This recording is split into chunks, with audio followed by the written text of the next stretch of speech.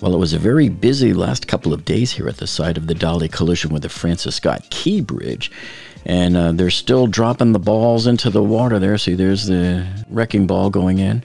And I'll show it to you again here in slow motion. Here it looks pretty cool. It just drops into the water and it goes down under the water and it breaks up the roadway so they can now grapple it all up with the dredge cranes. And you can see they come up with pretty good sized chunks. And then today was a milestone moment as they finally cleared that last piece that had been tied up. It took them 2.5 days, and it was wrapped all the way around the towers of the pier.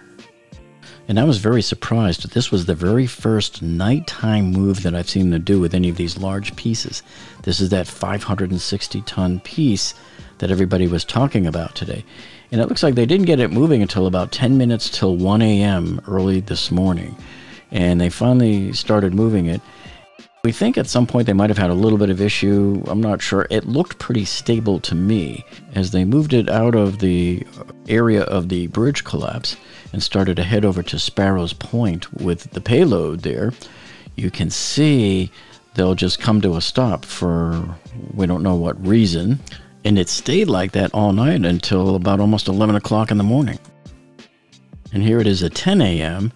It's still not moving. We were wondering what's going on. Why isn't it moving yet? But I think it's about to.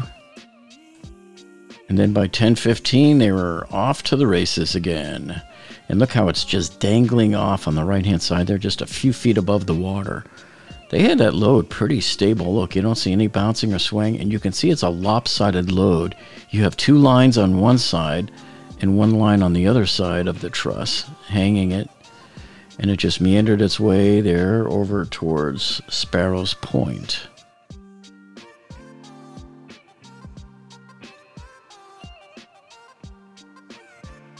And after about the 45-minute ride over there, it finally reached its destination at Sparrows Point.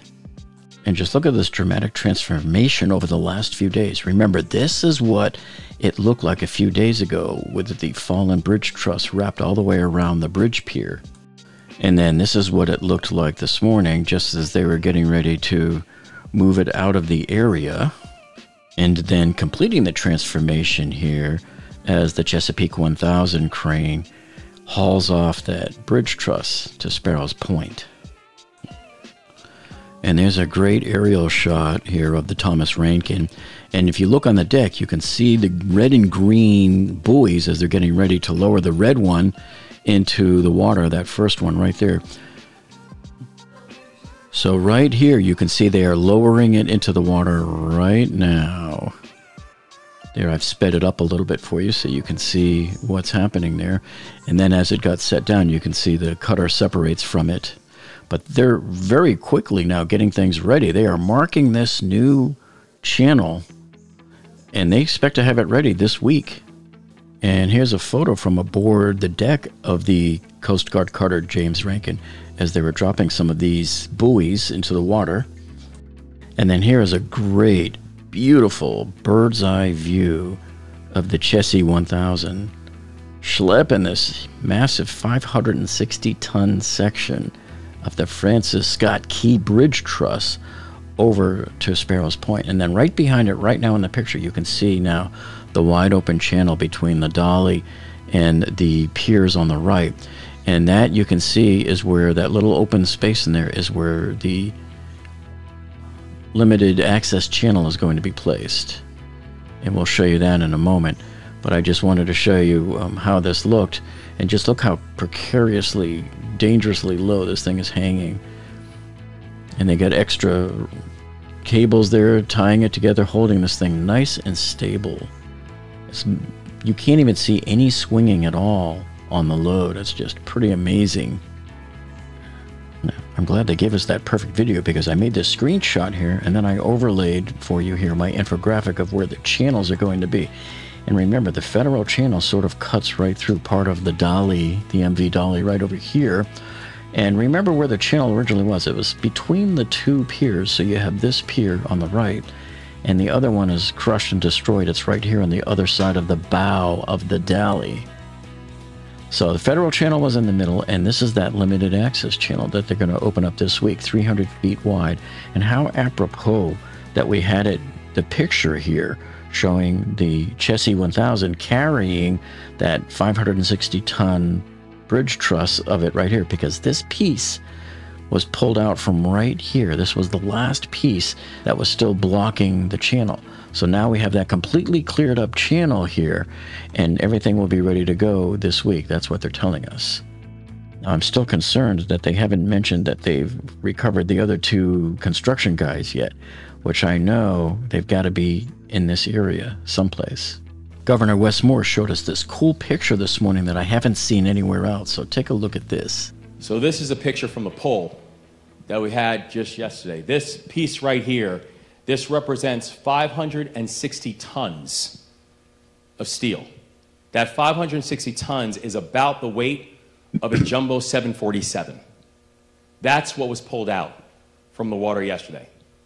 That's important to remember, that just the process of rigging it, just the process of a preparation, was about a 2.5-day operation. Moving smoothly, moving methodically, and the remarkable work of Unified Command was able to help make this pull happen. You'll also notice a few things that I want to show. First of all, the size of how big this piece is. If you just look at the people next to it, you get a better sense of scale, of the enormity of this piece of steel, the enormity of this chunk, this tranche of the Key Bridge. The other thing I want to notice, I want people to remember, is this. This is happening at night. This operation happened when many people were already fast asleep. I think Colonel Pinchase, and I think we were talking, you sent me this, I think it was like 11:30 at night. So as soon as Chessie moved that bridge truss over to Sparrows Point, the U.S. Coast Guard wasted no time. They immediately brought in their cutter, the James Rankin, and they started to lay these red and green buoys to mark that new limited access channel, which, by the way, they updated it. It used to be, I think, 280 feet wide, and now they're saying it's going to be 300 feet wide. Now, this infographic that I made for you shows you the alternate channel there with the truss still laying across it from last week. But as of today, April 23rd, there is no more truss there. That is now a completely clear channel.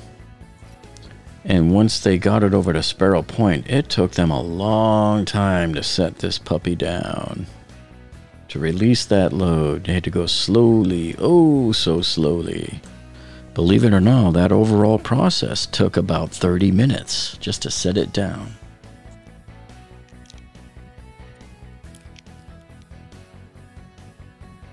And guess what? The Chesapeake 1000 is not the only crane moving parts of bridges as well. You have other cranes coming in here, and they're going, hey, put me in, coach, put me in. It's just like when you move somebody, right? Everybody has their own little task, and some people move pillows, and some people move giant dressers. Well, the smaller cranes can move the smaller pieces of the bridge trusses. Oh, and just a reminder, if you're enjoying this video, be sure to watch this other video that I did in the FIU bridge collapse. You will love that one of my best ones yet. And then check out this other video here also on how to install laminate flooring in your house, because I do all sorts of engineering projects here for you. So thanks for joining us today, and we'll see all of you on the next one.